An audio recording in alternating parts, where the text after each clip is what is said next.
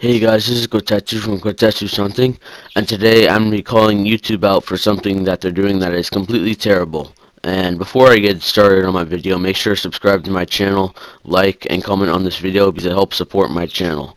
Okay, now to get started on this topic today, I really didn't want this day to come. I like YouTube as a website and the way they run things in general, but I just feel that the public deserves to know about this complete injustice that they're doing right here.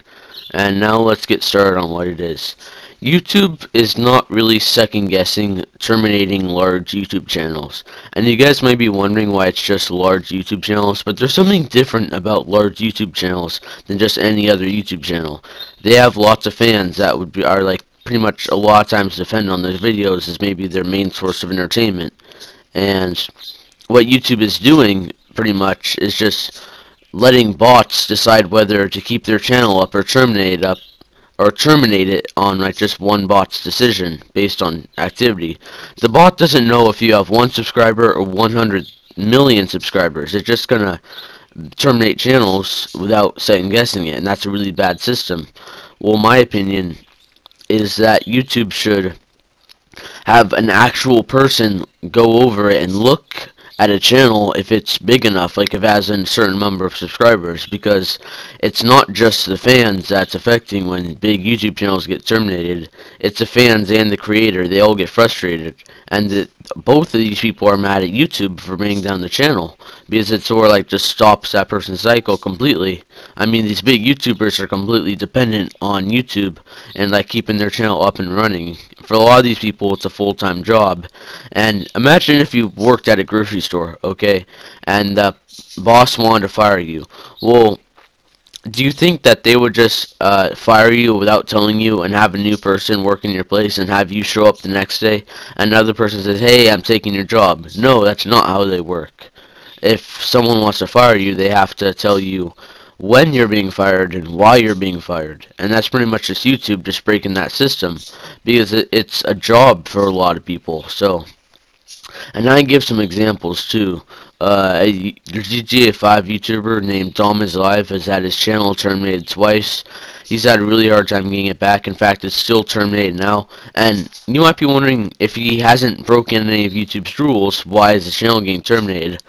Well, there's a few really sad souls in this world who live in their parents' basement, who go around YouTube jealous of other people who have found success on this website, and will false flag other people's videos because they don't either like the content they make or they're just really jealous of them.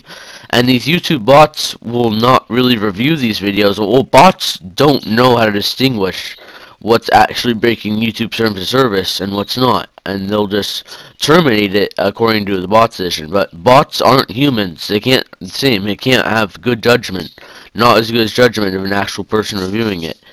And it's just YouTube being cheap, not having people review channels. I'm sure that's a job that could definitely be filled in. Someone to do that.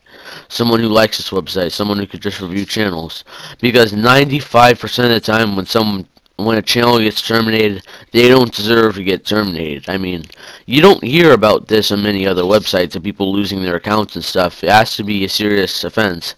Hell, the Lizard Squad was able to get away with being on Twitter for 1 month, and they do felony crimes. So, YouTube, you really need to fix this system, or else the people watching the videos and the YouTube content creators are going to get really, really tired of this.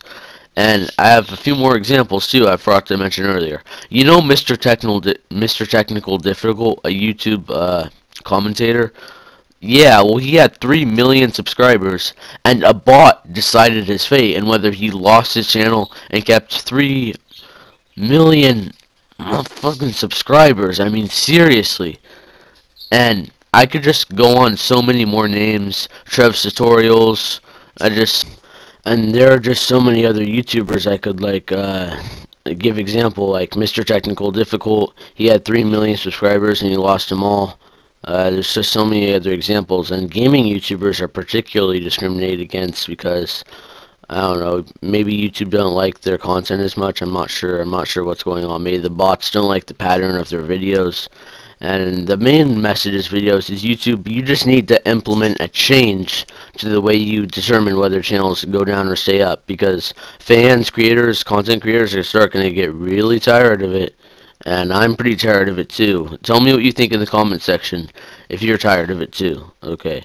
This is Kotetsu from Kotetsu Something, and I'm out. You guys have a good day.